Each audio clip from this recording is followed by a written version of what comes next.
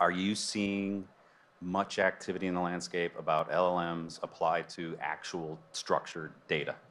I think part of what Richard was saying is true. I think everybody who has, like, I'm not aware of any data vendor out there, really, who has any form of data who isn't attempting to strap an LLM of some kind on the front end of it to try to make it accessible to a new audience, to protect their data better, to do something. But they're all stapling an LLM onto something. I think what's interesting is when you see, as Karsh was alluding to, like when you see people querying against things, there's folks who will ask things of unstructured data and they'll say like, hey, can you bring it back to me in a structured way? And it's like, I never would have thought of that in a million years. And they're structuring queries, they're like, oh, okay.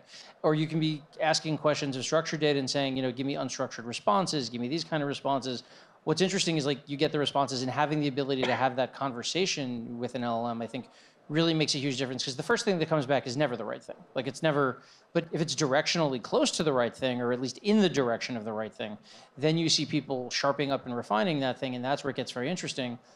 I don't see anyone really at this point trusting the AI model fully. I don't see anybody who's like, I've trained it, I've given it a series of conversations, now we're just gonna run it, and I'm gonna go take a nap and fire. Like, there's always an element, if you want a human, either interpreting what's coming out of that thing or checking it. So there's always gonna be a component of that for a while until we get to a much higher level of confidence. But definitely in seeing how people are using that, it's just, they're running so far out ahead and thinking of things. And as that develops, I think it's going to be a component of everything. Either it's going to be a component of how you query against it. It may be a component of the output.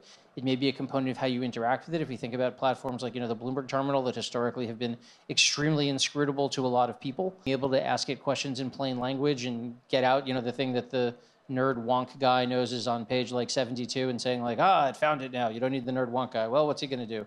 He will need a new job. And figuring out how that works, like all of those use cases are really interesting, and people are plugging these tools into everything. The question becomes, again, there's a cost of asking all these questions. Does the cost make sense for an interface? Does it make sense for an output? Is it generating enough to make it worthwhile in that use case? Those are going to be the questions we need to deal with going forward, but there's something there for everybody.